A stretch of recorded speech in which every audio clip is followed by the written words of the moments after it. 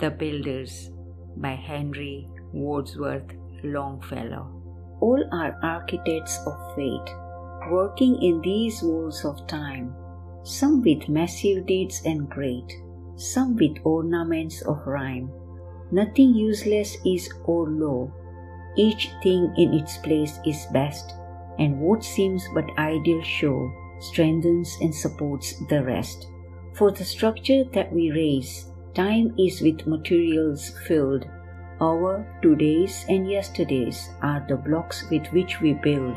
Truly shape and fashion these. Leave no yawning gaps between. Think not, because no man sees, such things will remain unseen. In the elder days of art, builders wrote with greatest care each minute and unseen part, for the gods see everywhere. Let us do our work as well. Both the unseen and the seen make the house where gods may dwell beautiful, entire, and clean.